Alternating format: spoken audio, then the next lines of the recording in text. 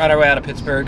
Just left my friend Andrew's house. It was a pretty awesome night. We played our open mic at a place, I want to say it was called Thirsties last night. And headed out of there, and then we had to find somewhere to watch the Tigers game, so we went to Quaker Steak and Lube, downtown Pittsburgh. And got to watch the Tigers beat the Yankees. No complaints.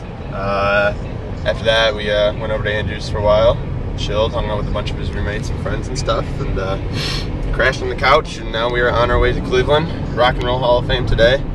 I think we're playing a show at Visible Voice Books, probably around 8 or so.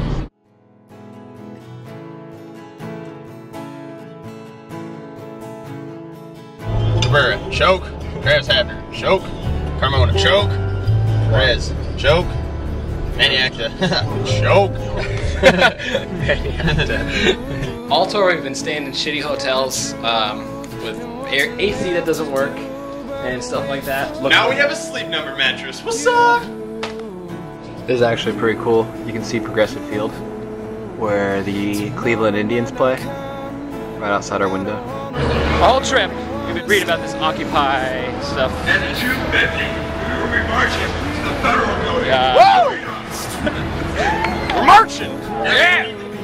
Front and center in the square, get the drums beating, let's get some signs up. At the Rock and Roll Hall of Fame. There's Johnny Cash for $4. They wouldn't let us film inside or anything, so we weren't able to get any footage. It was pretty awesome. Pretty freaky. Yeah, it was very cool. A little overwhelming, really. Yeah. Definitely worth checking out if you're ever in Cleveland.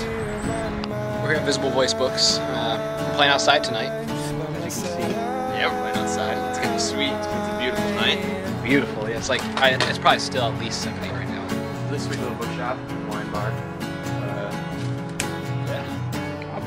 I plan on spending the day drinking wine and reading Charles Bukowski poems all night. Yes. We're on our way home. Zach's playing the last stacker of the trip. It's crucial. How do you feel? Feeling pretty alright. We have Cheers. an option between Book Reader, Nintendo DS Lite, and the new GPS. So I won't see if Luck's on my side today. I will say the DS.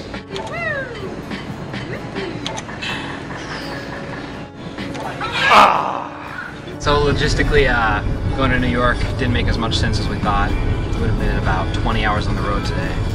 Way too much, and more money than we would have cared to have spent this far into the trip. So here we are, back in Hudsonville. Sweet. Pretty much rounding off the trip here. Thanks for watching. I would appreciate it. It was fun. Got to meet a lot of people, see a lot of places. So hopefully be doing it again someday. Hi. Later.